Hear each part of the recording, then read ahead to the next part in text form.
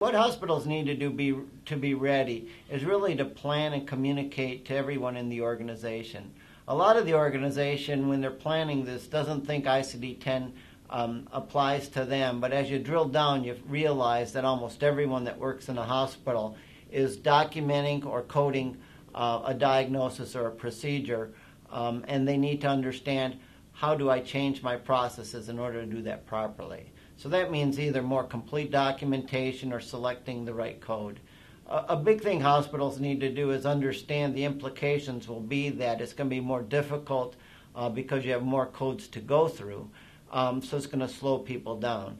Hospitals are planning for a slowdown in getting bills submitted and getting claims denied, so they need to have enough cash on hand to expect a slowdown in workflow for a short period of time. CareTech can help the clients by helping them understand what they have to do and laying out a very logical plan so that they're not overwhelmed. What end users need to do is really understand, what do I have to do to make this work, instead of understand the big picture and all the complexity. So you break it down bit by bit as to what it is each individual needs to do, and CareTech can help them do that.